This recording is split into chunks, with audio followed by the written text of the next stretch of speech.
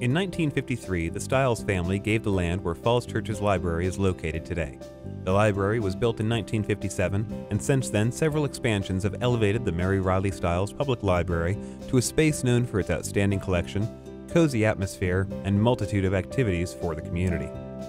The Mary Riley Stiles Public Library is proposing two possibilities for a new and modern expansion to accommodate the growing population of Falls Church.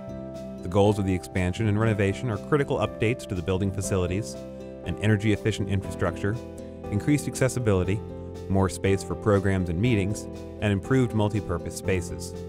The proposed expansion has two possible options which would accommodate the library's immediate needs, a west option and an east option. However, only one option will be chosen. Either option will add 6,600 square feet in new space, and with the accompanying renovation of the existing building, the cost for the project will be $8.7 million. The west option would expand the library towards Virginia Avenue, and the entry would move to Park Avenue. It would maintain on-site parking as well as the drive-up book drop, offer the best layout for interior daylight, require the least amount of original building demolition, and have better supervision sightlines.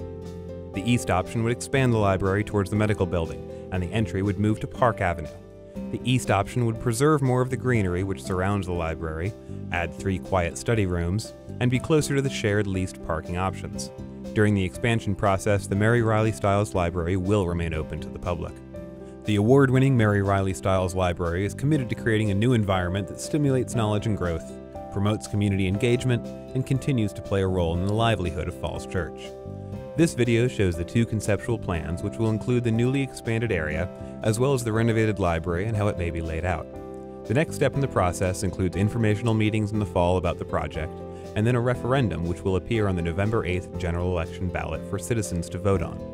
For further information on the project, along with construction budget and timeline and town hall meeting presentation, please visit fallschurchva.gov/library master plan.